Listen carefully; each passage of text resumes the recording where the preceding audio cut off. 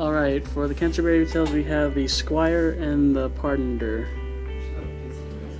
The Squire's story is that he is the son of a knight, and he's expected to serve the knights until boyhood. They follow a code of chivalry. They're fair and polite, and all they did was for women. But simply, they were basically secretaries for the knights, or even that, they were merely caddies to the knights.